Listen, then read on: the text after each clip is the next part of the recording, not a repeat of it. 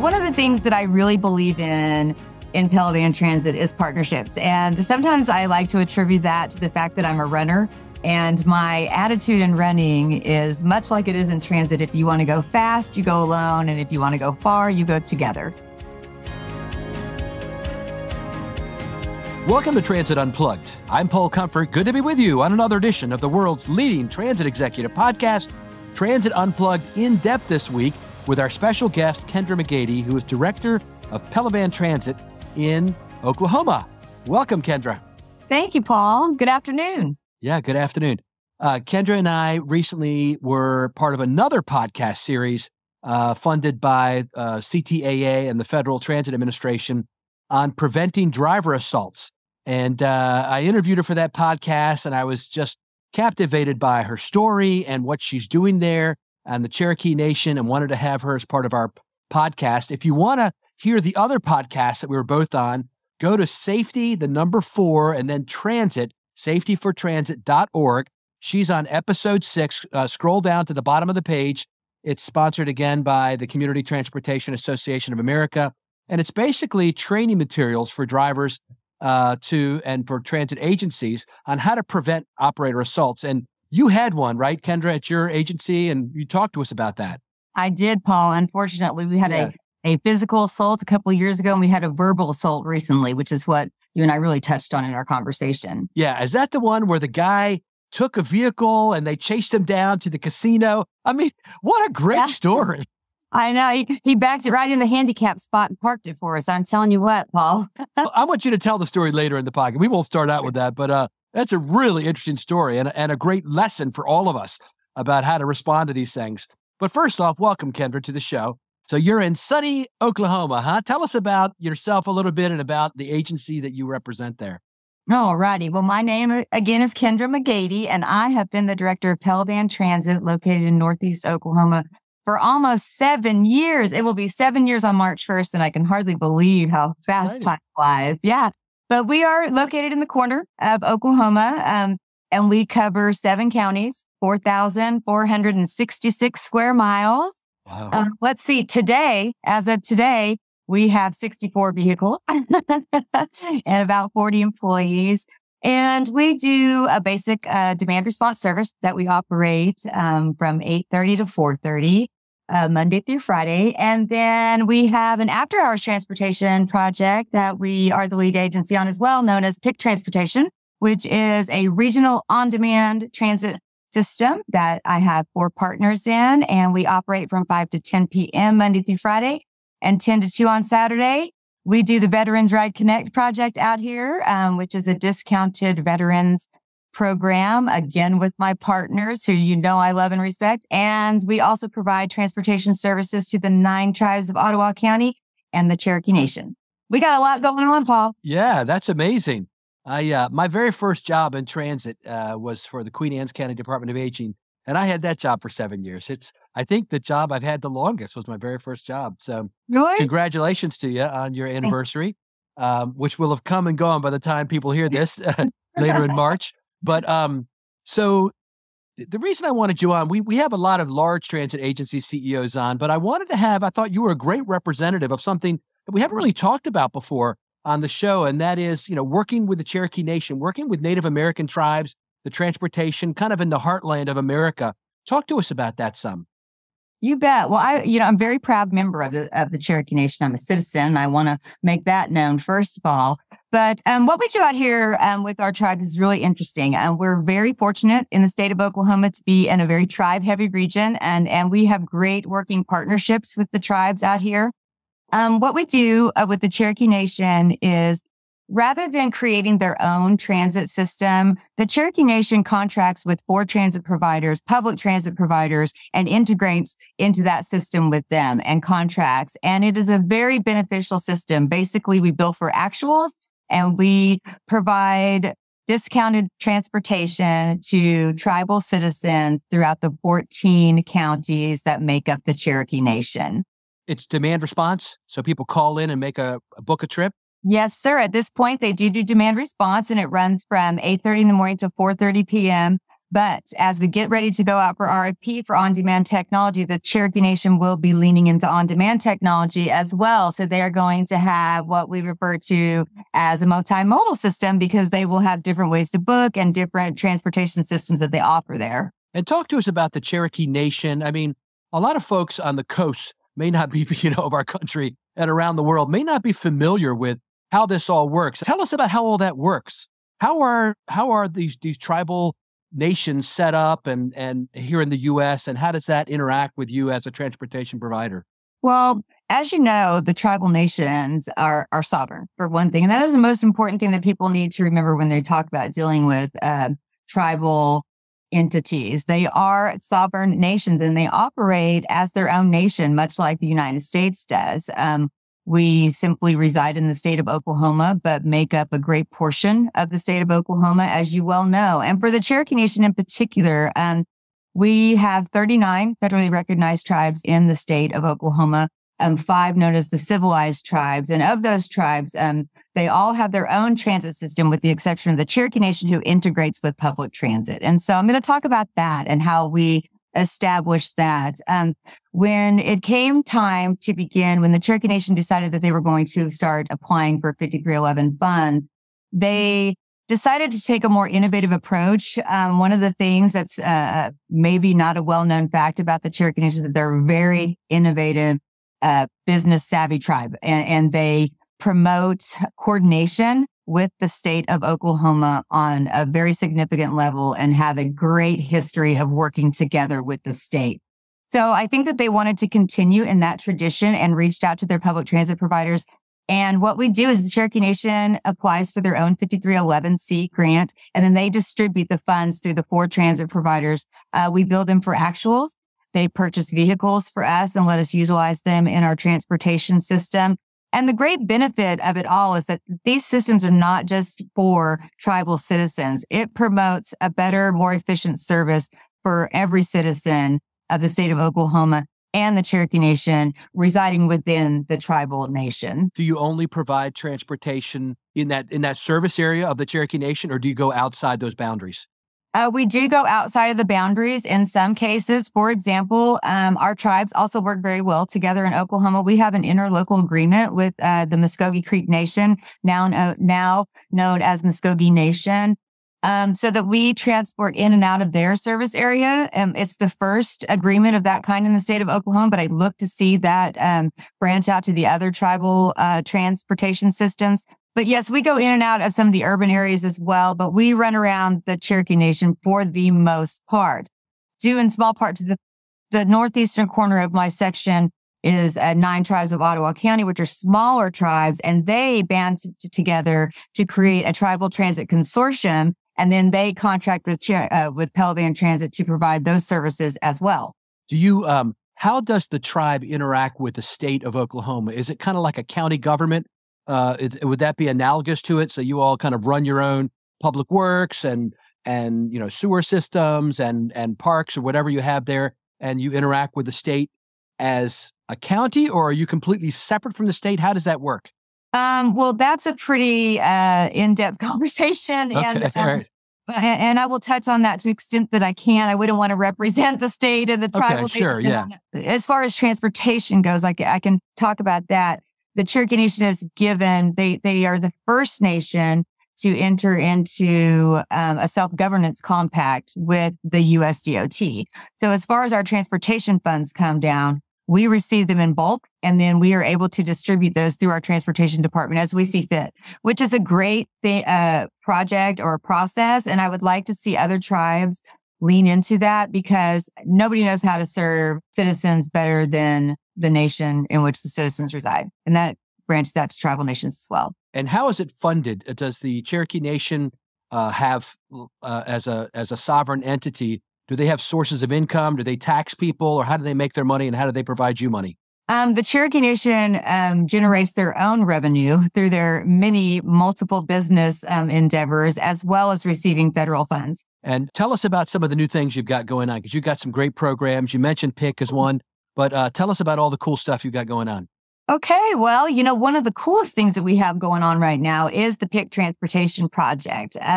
this again, one of the things that I really believe in Pelivan Transit is partnerships. And sometimes I like to attribute that to the fact that I'm a runner. And my attitude in running is much like it is in transit. If you want to go fast, you go alone. And if you want to go far, you go together.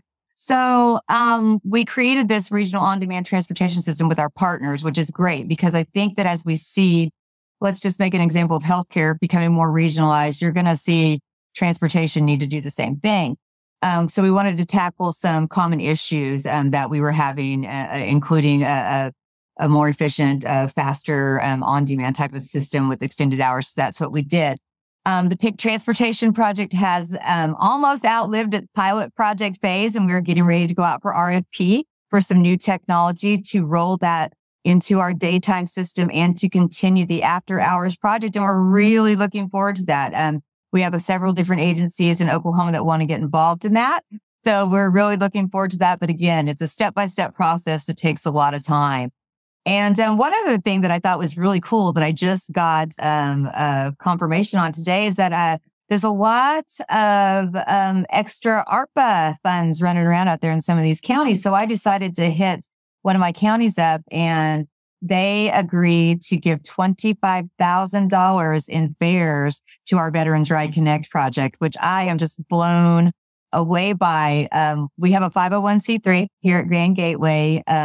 I do work for a council of government, so I'm very fortunate. So they donated the $25,000 to our foundation, and we will draw out to provide discounted trips to veterans across the state of Oklahoma for what we foresee to be the next 2 years. So we're really looking forward to that. That's exciting. Yeah. That's great. It's really great. What is your normal fare to ride your service? Well, we do $2 a mile for a BDR trip, which is what we refer to as our out-of-town trips. As far as citywide service, we have a couple of different price structures there. We do a $1, a $2, and a $3, depending on when you book and what your age is. So we really try to still, with the demand response system, a pre-book environment, it's very important that they do a pre-book. But as we move into this technology and get the on-demand implemented in the daytime system, we really look to push to drive people towards the app for same-day booking in particular. That's good. What type of vehicles do you have in your fleet? Okay, let's see. Well, we have a number of minivans, and we use Ford Transits and we use Ford Cutaways. So I don't have any CDL vehicles in my fleet. And I have no EVs as of yet. So, okay. Are you having trouble recruiting and retaining drivers, or is it easier since you don't have CDLs? You know what? You would think that it would have been easier, and that was certainly my thought process when I moved into this. But no, we are suffering like everyone else across the board in public transit and a number of different industries. That yes, we are suffering from staffing shortages, and we've done everything that we can. We have a very flexible with our system running from 8:30 in the morning till 10 o'clock at night. We have a number of different hours that you can work. We have a number of different service areas, considering that PIC does cover 22,000 square miles, and you could go in and out of that. But we just haven't seen, we also gave a salary increase in the last year, but we just haven't seen a return to the workforce, Paul, the way that we had really hoped for. So how did you get involved in all this, Kendra? Well, the truth is, my former boss, I just got our executive director just retired. He stole me. He stole me away from planning and development. Obviously, I'm a very shy person, so I came from a fundraising background. A fundraising background. Okay, yeah. I sure did, which has actually come in very handy for me in public transit. With our foundation in particular, I am not above. In fact, I'm famous for going to Rotary Club meetings and rodeos and different things and asking people just simply to pass the hat. But long story short, I had a different job, and my predecessor here at Pelivan Transit had decided that she would retire, and they thought of me. So Ed called me one day and said, "Hey, I'd like for you to come out and talk to me about running Pelivan Transit." And I remember thinking, Pelivan Transit, I've seen those little vans around town. Well, how hard could that be? 7 years later. Little did I know. So you've mentioned that you have a foundation. Tell us about that and its role in helping to fund what you do there. Well, it is a huge help. I will say that. What we did at Grand Gateway, again, I'm a council of government, so Pelivan Transit is just one of the departments. We do our area agency on aging. We do rural fire. We do CDBG grants and REAP grants and a number of different things. And we also created a community development foundation several years ago, a 501c3. So we are able to collect money through their donations for specific projects. We do a lot of veterans fairs and I just collect a lot of money through there going to different foundations and things like that. We've received private foundations to assist with fairs, our veterans in particular, but we're also able to use it for road projects and things like that here at Grand Gateway. So what else you want to tell me? I know that things have been a little bit crazy in transit for the last couple of years. And while we still face a lot of challenges and there's a lot of hurdles in front of us, I think that I'm very pleased with how transit has been so resilient through the last couple of years and seeing a lot of these discretionary grants. I'm really pleased with the FTA opening up so many opportunities for different transit systems out there, in particular tribal, with those big significant differences as numbers comparable to the tribal transportation systems and the number of tribes in our country. I really am anxious to see some great tribal transit systems established. So, all right. So now we got to go to the story. So, so Kendra had an incident occur, and we were, as I mentioned earlier in the podcast, we were talking about how to prevent driver assaults because that is a real issue across our industry. Whether you're in a large agency like New York City or a smaller one such as Kendra runs, we still face these issues, and we want to make sure we protect our operators. So tell us a little about the story. It has its humor in it, even though it's not a funny thing overall, but it was a humorous story how you described it. Yes, and in hindsight, you can always laugh about things like that because you have to, right? Before we hear Kendra's story and the rest of her interview with Paul, let's hear from Mike Bismeyer and Mike's Minute about leadership and kindness in public transit. And by the way, next week is Think Transit, and it's not too late to register. Paul and I will be there, along with a lot of past guests. We hope you'll join us. Go to www.trapezegroup.com/thinktransit to learn more and register. Hope to see you there. And now, Mike. Hi, this is Mike Bismeyer, Transit and Kindness Advocate, and this is Mike's Minute, where we talk about mentorship, leadership, and kindness with the hopes it'll inspire you to pay it forward. Today's guest and leader, Kendra McGeady, helps spur many memories. As she speaks about our industry leading and advancing her agency, it again reiterates that it's agencies of all sizes that contribute to the overall success of our industry. Kendra sharing insights about their day-to-day roadmap and technologies that will make them better, along with her contributions to the driver assault prevention conversation, again reiterate the passion and commitment from our industry, folks trying to make transportation better every single day. Kendra, also being from Oklahoma, instantly brought back some great memories to the surface for myself. As you've heard me talk about mentors over the years, one of the most influential mentors I've ever had in the industry was the late Cody Ponder, whom was serving as Director of Transportation in Cart, Oklahoma, when he unfortunately began his 28-month battle of cancer, passing in 2013. Cody and his team were some of the most incredibly kind, sharing, enjoyable transportation folks I've ever met in my career. The timing of Kendra being a guest was perfect. As she mentioned, she's also an avid runner, a passion of mine as well, and we are less than a week away from the annual Run for Cody Outpace Cancer Run that's held in Oklahoma every year in honor of Cody and his legacy. These are further examples of how transit reaches into our communities in ways we can never account for, enhancing and changing lives for others. Transit by nature is kind, the reason I love this great industry. Thanks for listening. Have a great week. Kindness is cool. We were just kicking off PIC. We had received the grant. It was a $1.5 million grant. We were just really going all out with it. We had the Oklahoma Secretary of Transportation, Tim Gatz, come down and do our kickoff with the first trip on PIC transportation. And it was in Owasso, and the news was there. And it's important that I tell this story because, you'll hear, the news came. Fox News came and they did a great story. And the guy was really animated the way he talked. And he was just, hey, this is PIC. And it was just really a great time for us. And we were very excited.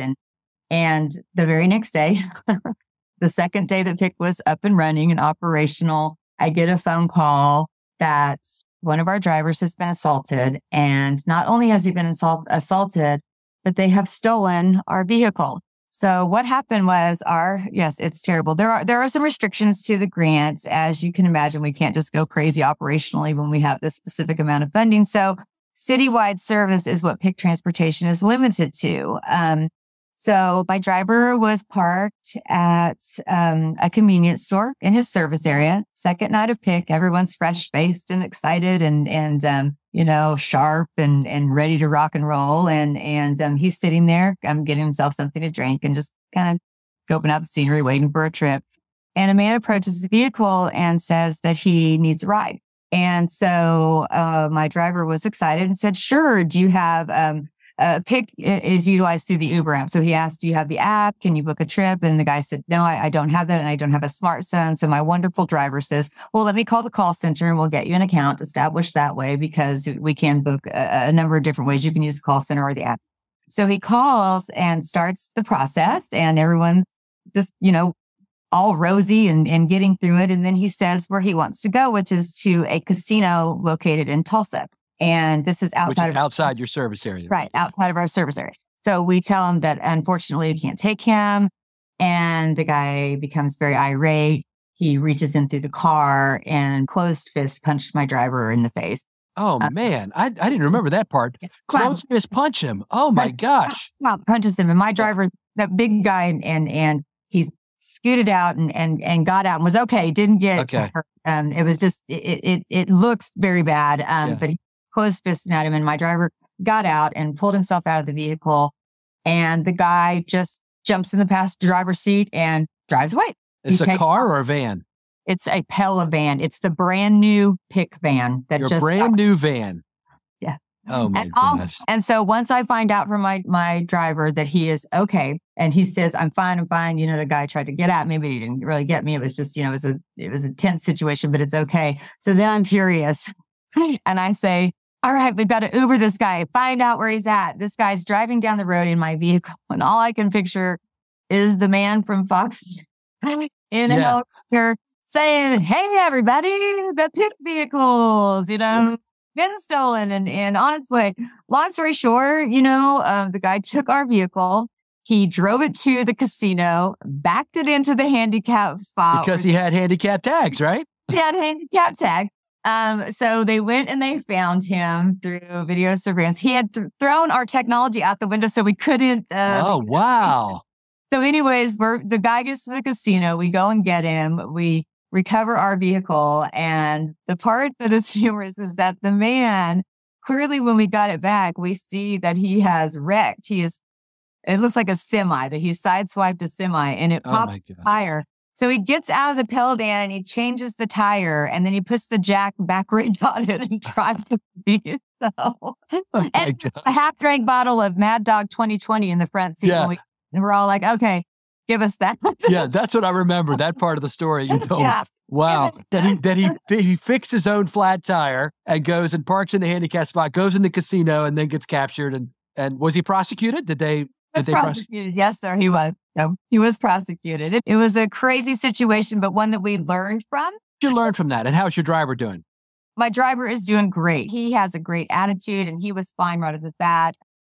What we learned is that, much like you said in the beginning of this portion of our conversation here, we're not exempt from those things happening to us. They simply do not only happen in large urban areas on fixed route service. It happens everywhere. And we also realized that it was time to really make some investment in the safety of our drivers. And so we did invest in a live feed camera system that includes a panic button. Because again, as we can laugh about this, and the driver that we had is a very cool driver. He's a big guy. He's really laid back. I mean, this could have been anyone. It could have been one of my young ladies who drives my vehicle. It could have been a very different situation. So again, learned that we aren't exempt from that and that we have to take particular precautions to protect our drivers. We also work with our local law enforcement to make sure that they understand what we're doing and that we have a direct line to them whenever we need it. So, what a story, Kendra. The last question I have for you is, how is your transit system viewed, would you say, by members of the Cherokee Nation? and how is it utilized? Is it utilized, do you have a lot of utilization of the service? Oh, we have so much utilization of the service. Our riders, just like anywhere else, they are, so many of them are completely dependent upon transportation. And we're just so thankful to have such a wonderful working relationship with the tribes to complete these wonderful trips and take these people. Some of these trips are really long too, Paul. The Cherokee Nation is deep into some areas. And so, it's just a benefit all around. It's a win-win for everybody who's involved in this project. And we're very proud of it. Well, congratulations, Kendra, for the great work you're doing. An example, I think, to mid-sized and smaller transit agencies across the nation. Do you have a website that people can contact if they want to see how you do things? You bet. www.pelivan.com. There you go. Pelivan. Yes, Pelivan. There you go. All right. Congratulations, Kendra, and thanks for being on the show. Thanks so much, Paul. Thank you for listening to Transit Unplugged in depth with our special guest, Kendra McGeady, Director of Pelivan Transit in Oklahoma. Up next week on Transit Unplugged News and Views, we have Craig Cipriano, Senior Vice President, National Director of Zero Emissions Mobility at STV. Don't forget to visit transitunplugged.com, sign up for the newsletter, so you're always in the loop with whatever is going on with the show. But if you have a question, comment, or would like to be a guest on the show, feel free to email us at info@transitunplugged.com. So until next week, ride safe and ride happy.